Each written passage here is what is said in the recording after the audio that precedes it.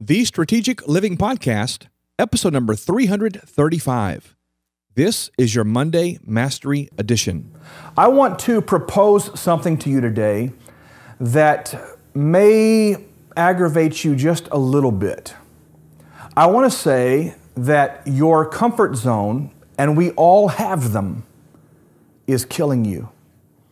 Your comfort zone is causing you to be constrained to an area that is not going to allow you to produce the kind of results, the kind of impact that you're capable of making. And by definition, your comfort zone is what keeps you comfortable. I'll give you this metaphor, this story, this idea. Most of you who will see this video are familiar with central heating and air. This is the type of system that we condition our homes with, where things are kind of done automatically. They're done based on a thermostat that is set to a particular temperature. And especially the old-fashioned style thermostats, the ones with the mercury bubble thing in there, what happens is that you set the gauge. Let's say you have the air conditioning on, the AC, the cooling mechanism. You set the gauge to where if the room temperature gets to a point that crosses the threshold and it's warmer in the room than what the number is you've dialed up, that little thermostat is going to trigger the unit to come on and bring the temperature back down to the number you've selected. Now here's the key about the thermostat. It is absolutely impossible for a thermostat or an AC unit or a system like that to keep a temperature exactly the same in the room 24/7 every second of the day, because obviously there's variables that are going on. Outside temperatures going up or down, and inside maybe you've got the oven on, who knows what. But what they figured out early on is that they could create a range. So if I set my AC to 72 degrees, what's going to happen is that it's going to have a little bit of a window between probably 70 degrees and maybe 74 degrees. So there's going to be a 2-degree window on either side. Even though I've set it specifically on 72, it's probably not going to kick on until it gets to about 73, 74.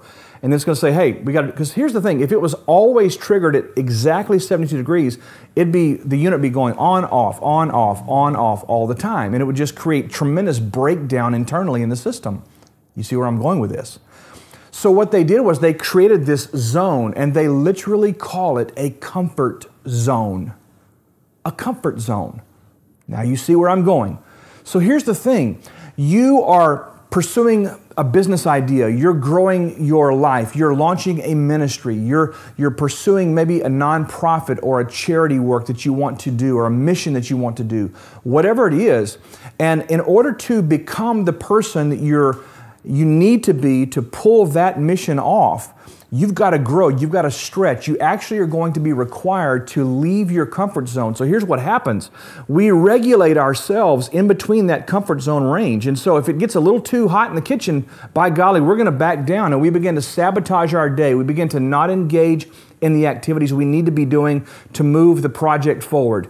So what happens is that we have this internal trigger, and it's a little bit of a range like a comfort zone on an AC system, and it's going to cause you to actually back away from doing the things you need to do to step into the fullness of what it is that God has placed in front of you.